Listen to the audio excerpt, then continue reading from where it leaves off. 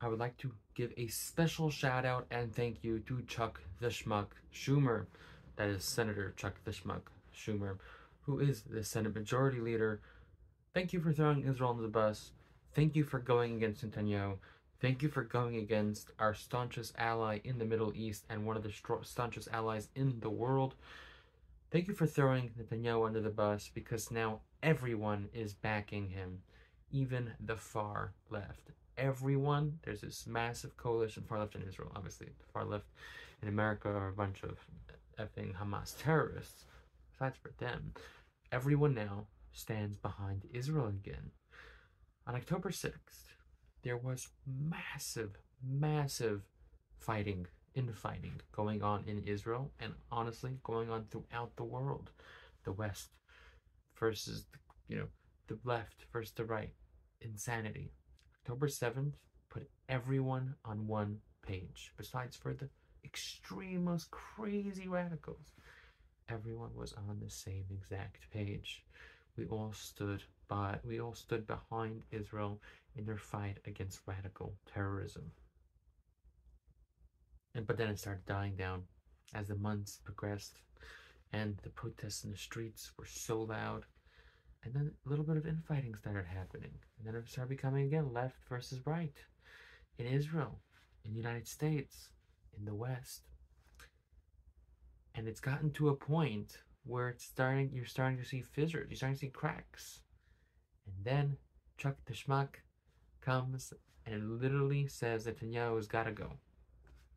And the right, the left, the middle, the center, the up, the down, religious, secular, Jewish, Christian, Muslim, they're suddenly all backing Netanyahu, all backing Israel, all backing everything now. All because Chuck the Schmuck tried to throw Israel under the bus. It backfired.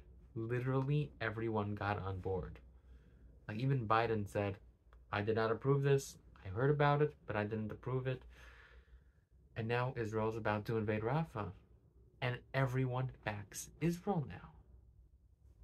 Yesterday, everyone did not back Israel going into Rafah, finishing Hamas. There were a lot of people that did. But a lot of people had kind of backed off from being so pro-Israel. Israel, you can't invade Rafah. There's so many civilians there. You can't do it. Today, everyone's back on board. Besides for the farthest extremes from both sides, the horseshoe. They turned the devil. Now, Israel will invade Rafah. They have a plan of evacuating 1.3 million citizens, if I'm not mistaken. They're evacuating the Gazans to center of Gaza now. They have a plan there. And guess what? Everyone backs this plan. Because Chuck Schumer took Kamala Harris's yellow school bus and just went over the Israeli government. And you know what people don't like? Is the United States government meddling in the affairs of other countries' governments. We just gave Iran $10 billion yesterday, and we were in this secret negotiations with them to try to quell the Houthis' crazy, shooting at our ships, and then we try to overthrow the Israeli government. Yeah, people don't like that on both sides of the aisle, and now we have a strong coalition to destroy the radical Islamist terrorists. And guess what? That equals destroying wokeism, DEI, crazy nonsense. So get ready. Chuck the Schmuck Schumer just threw his own party under the bus. It's gonna be fun to watch. See you next video.